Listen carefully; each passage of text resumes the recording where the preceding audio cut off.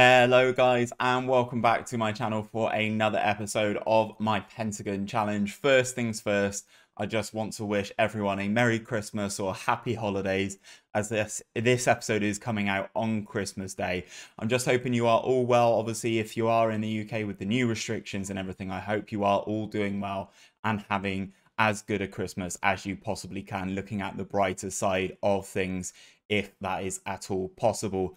Hopefully today I can bring you some joy with this series. So without any further ado, let's get into it and I will catch you up on what you've missed since last time.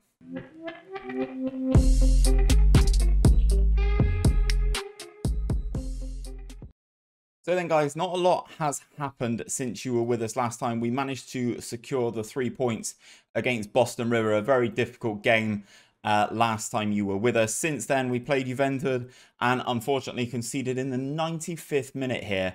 I'm going to show you that game because the goal that we conceded in the 95th minute, my goalkeeper had a awful time with it. It's a relatively long-range strike for the 95th minute. As you can see here, Reyes just powering forward into Oliveira, goes round one. Oh, it's closer in than I thought it was, but it feels like the goalkeeper moved out the way of it.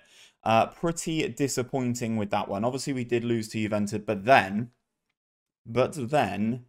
Franco Israel, the guy who is on loan from Juventus, come up trumps in the next game. Obviously, sort of wanting to prove a point. So in this game, he kept a clean sheet away from home against Libertadores. He saved a penalty as well from our former player Gorga. It seems like Libertadores are just littered with our old players, basically. Gorga and Diaz are part of their starting 11. But yeah, Juninho Roca got a goal early doors. Israel saved a penalty, which was fantastic. And then Alaya got sent off for the second time this season, which is not good. But we are relatively nicely placed in terms of things. If we go into the closing stage, you can see currently after 4 games, 3 wins, 1 loss. So we are currently 4th. Penarol are top of the tree with Liverpool and Nacional. So we are in very good company at the top of the division. But I still don't think we can expect anything too major. If we go into the overall table, we currently sit 5th. It's infinitely better than where we were predicted to finish. We were initially at the start of the season just told to avoid finishing bottom of the table, and the team that are bottom of the table only have 10 points and we're sat on 42. So I think it's been a very successful season. I think I've kind of got my head around things a little bit more, and I should be able to progress a lot more next season. Yeah, so as you can see, avoid finishing bottom of the league. And we are currently in 4th in the closing stage, as I said. So things are going pretty well. Looking forward to moving things on, and obviously looking at this October period here, this is going to be ridiculous. Obviously, we've got big games against Nacional, we've got Liverpool, we've got Penarol. That will probably define our season, that period there. So maybe we'll come back for a double game against Liverpool and Penarol, depending on if we're still in the hunt after these games. In today's game, though, we take on Plaza Colonia. They are 12th in the league. So we'll go into our tactical meeting here. I'm going to make all those changes suggested by my assistant. He usually keeps things as fresh as possible. However, where are all my players? I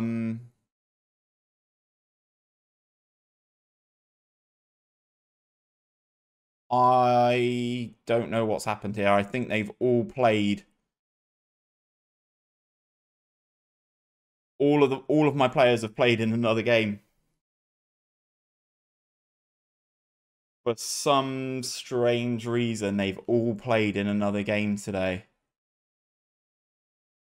Oh my god, guys. Okay, right. This is going to be an absolute mess. This is why you don't leave things to your assistant, I assume. This guy is footed, so I'm just going to go and do the opposition instructions. But guys, we're gonna get absolutely annihilated today. I can already tell. He's footed as well. Good lord. Let's take a look at Lou. Is right-footed, so pop him on his left. Caballero is right-footed, so we'll put him on his left. This is not the sort of situation that that we wanted, guys. Obviously, bearing in mind we are in the hunt for a trophy, not a trophy, but a really nice finish this season. Obviously, if we could somehow sneak into the closing stages into the closing stages, into the playoff, then that would be superb. But I don't think it's going to happen, especially if I go back in and look at this team here.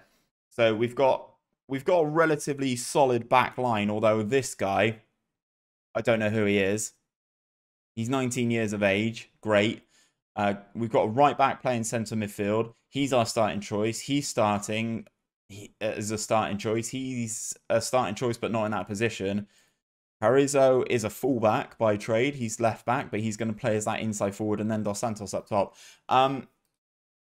This is complete and utter negligence on my behalf for a Christmas Day episode. We've managed to screw ourselves, I feel, but let's see if somehow we can pull something off against the 12th best team in the division. I'm going to give the old media praise. Maximilio Pereira likes that. Hopefully we can kind of keep the other team at bay. We are relatively stronger at the back than we are in attack because of these alterations to the team. I've just noticed Penarol are drawing, so I don't know if we're playing at the same time as them or they've already drawn. Oh, guys, this has just been awful, hasn't it? I think my entire bench is players that I don't know either. So should we have to make any subs, I really don't know what we're going to be able to do here. We've got a lot of defenders on the pitch. So I'm hoping maybe we could snag something off of a set piece or something to that effect. Gomez is going to pick up this loose ball here just about. Into Gan. Back to Gomez. Out to Maximilio Pereira. This is how we're going to have to score our goals. We do have a good striker up top. And there he is, Jonathan Dos Santos taps in his 9th of the season. Interesting first shot from our actual left back, who's playing the left wing spot today.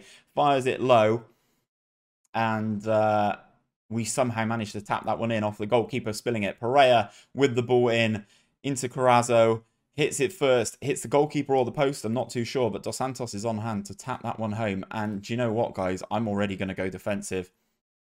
Here come the opposition. Corner headed over the bar there. Israel would have had that one covered, you like to think. And we move into half-time. 1 goal to the good. I will say, in Uruguay, there's not a lot of opportunities. A lot of games are decided by really, really close margins. And this is exactly one of those. If we can somehow get out of here with a win with our rotation 11, thanks to my incompetence, I'll be absolutely buzzing. Costa on the ball then, goes back to Gomez, who is actually a right back. Gan, into Ontarevo. Carrazzo, into the left back. He's in the penalty area, and obviously he is a left back, and fired it straight at the goalkeeper. Unfortunate there. You'd like to think a Juninho Roca would have been able to tap that one home. But we move forward. Corner comes in though. Dos Santos is there.